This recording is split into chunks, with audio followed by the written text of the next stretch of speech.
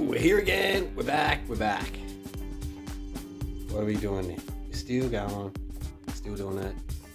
But I'll just explain why we do this. It's not edited. It's just all this video that I took while I was doing this shit. Just all bundled together, one after the other. Nothing's cut out. Nothing's...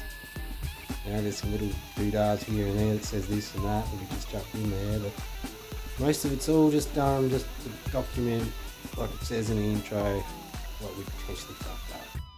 So this one covers that, covers some stuff like that, you know, like if you die, scientists in the future will know what happened. It's important to know. You know, we might watch this video and just realise, oh shit, we don't care about that though. Yeah. Another thing actually, because now I made all these videos and it's just fucking shit, but we've just been doing it, we're just churning them out. There's lots of Easter eggs for people to find. They're not mistakes, they're Easter eggs. Put them in on purpose. So you can find them, make a comment. Either hit the thingy button and this button. Put one there, or somewhere. Yeah, put a button there, do that. Click on that, and then the series is like here somewhere. Do that stuff. Alright, let's roll with it. Where to, what to believe in, where to really so. Where to, not to deceive in, we don't take control. Believe what you real, what you see, but you don't really know. Believe what you want, but don't deceive me. You won't take control. As if I need to turn on that TV. I don't even need to know the reasons. Life's not meant to be misinformed and confused.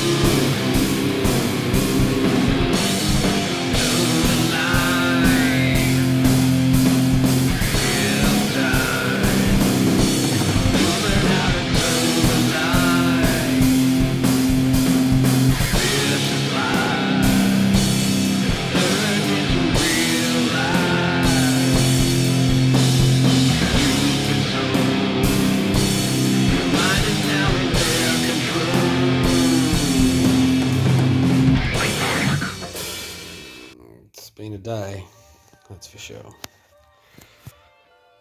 Where did we leave off? Alright, we're back again. We had a little dicking around, as you can see. It took like 17,000 freaking tools to get this thing back together. Wasn't many problems really, it's just this split pin which is a bit shit. And it's going to replace it, but the ones I had, just not quite the right size, so they just didn't feel like they were going to sit in the top there. But as it is, this one was a bit rooted, and let me tell you, that just, you know, prise it, hit it, yeah. I mean, there was no brute force in there, the Maldies and this and that, but it was just a bit more Happy Gilmore style, just, you know, tap it in, but it took some wiggling and jiggling. I don't want to twist and be out of a line, but I think that's good enough now. That's all well with that. So, torque on that, we did her up to 90, which was good, that was fine. And then I just got the breaker bar on there and just, I couldn't get it even a quarter turn, so that's good. We roll with that. This one was just to jock the wheel up so I could really reef on it. This one was just a Happy Gilmore, and you know, this one and this one, and we got them, you know, we went looking for them for ages down the other shed because we bought our tools up here, so we're up here the whole time. Yeah, and this one and these ones, like these ones are just great. Look, you should just be able to put that in there and go boink. No, that doesn't work like that. So that's all done, that's good. And we had a bit of a ponder on what we've got coming for us in the future just with this radiator flush. Because, you know, I set the young fella up out here before and just, yeah, not interested at the moment. So we've got this set up. I bought this expensive tool to flush the radiator with, you know, like they're $50 at the shop. that's just going to work perfectly. So we'll just reverse flush on that just to help her out since it's out anyway. We've got this expensive plug that we put in there.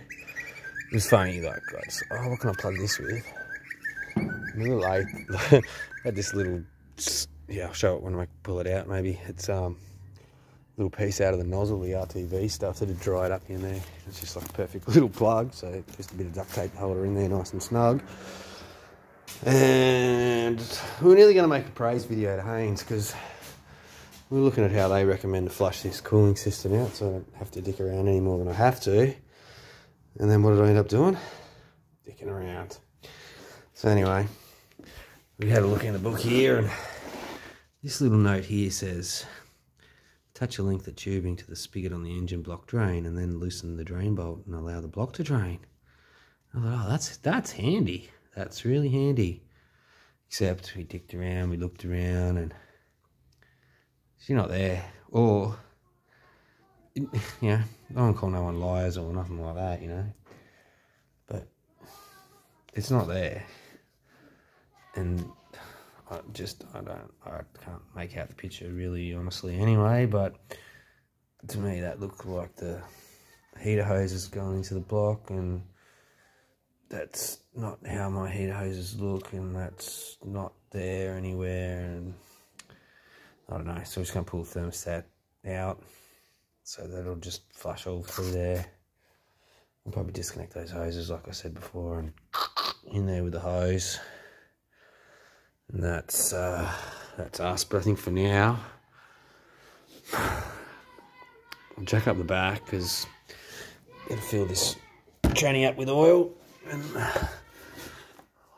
I'm not going to dick around actually fucking around with the back. It doesn't sit on that much of an angle, so but you know, I'm guessing in an ideal world it should be flat, but you just got to, that's the drain hole there, so you can't see because it's a bit dark, but it's there.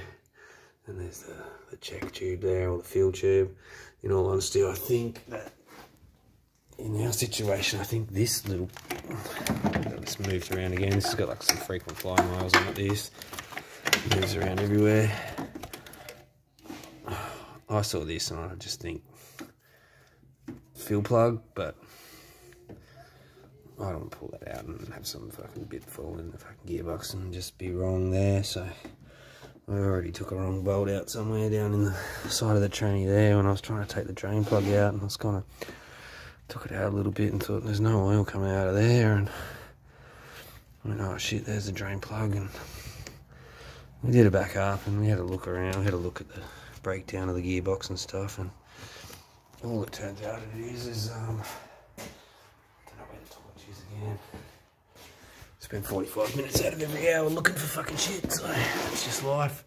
Yeah, that one there, because you know that was not. I guess it was all covered in grease and oil and shit before. Give us a break. And I thought, oh yeah, that's the drain plug there, and I backed that off.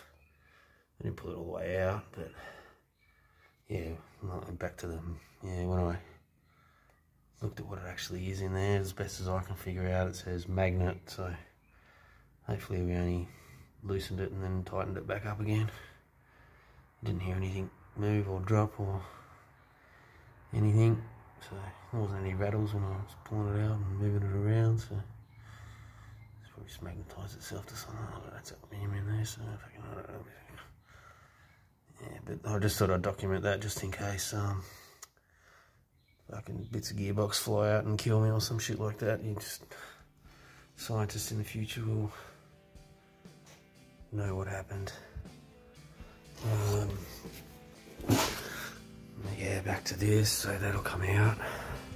It's just 2 bolts, tunk, juice everywhere.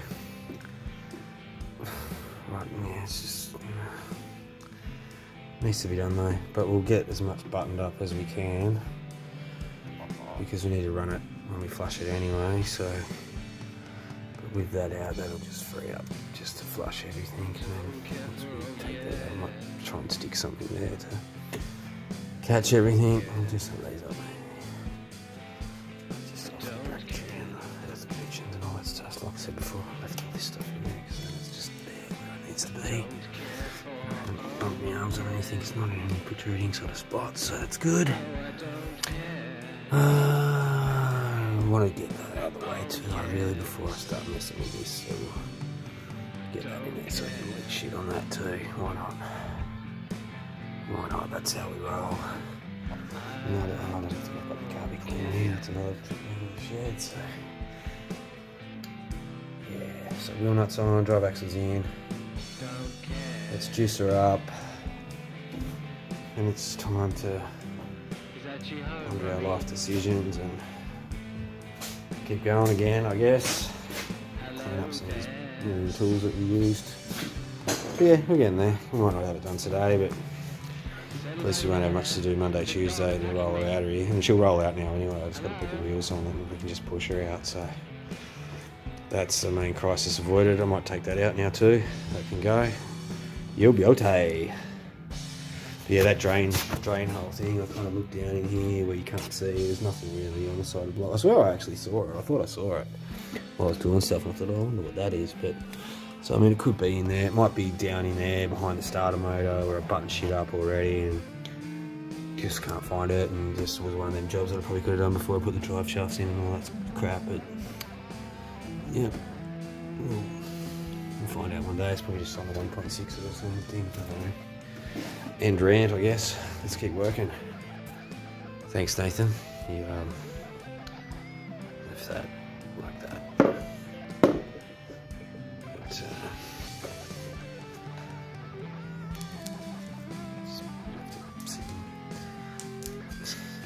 clean up your tools when you finish with them. So we might just pump that out.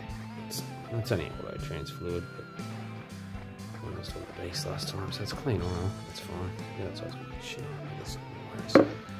Just pump that out, and I think we will just put a bit of that oil in there, shake it up, pump it out, shake it up, pump it out, and then that's how we go.